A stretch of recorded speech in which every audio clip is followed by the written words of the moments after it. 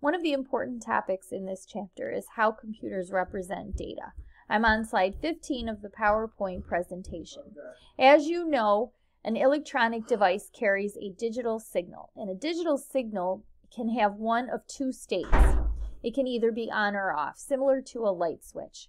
On means that a current is passing through and therefore can be represented by a number, the number 1. Off indicates that there is no electric current passing through and therefore can be represented by the number 0.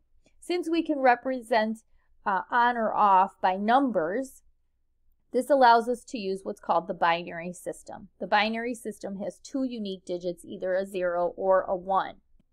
This brings us to how characters are then represented.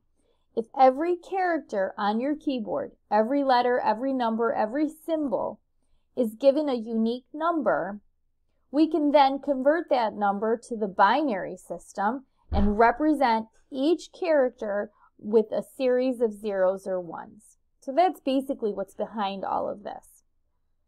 Some key terms. A single digit, a single 0, a single 1 is referred to as a binary digit or a bit. 8 of those is considered 1 byte. And so one character takes up 8 bits or 1 byte. Now, how do we code each of those characters? We use the ASCII code. That is the American Standard Code for Information Interchange. So as I said, every number on your keyboard, every letter on your keyboard, every symbol is assigned a decimal number. So for example, uppercase A is equal to 65 in decimal. I can take 65 in decimal and turn that into a value in binary or a series of 8 bits.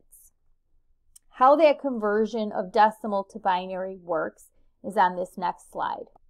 Take a look at these tables down below. On the left, I have a number in decimal, 1,210.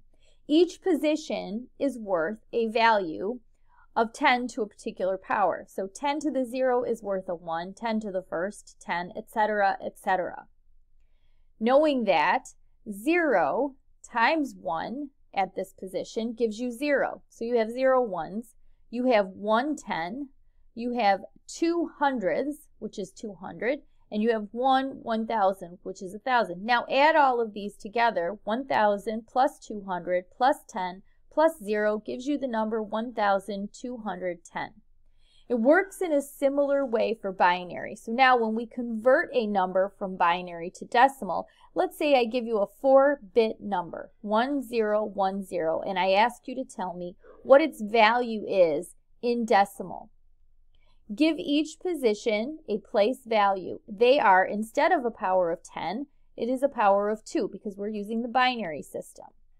Now we know that's 1, 2, 2 to the second, which is 4, 2 to the third, which is 8.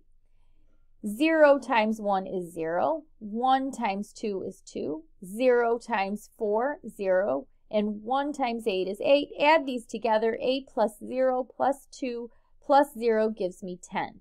That tells me that the number 1010 in binary is equal to 10 in decimal.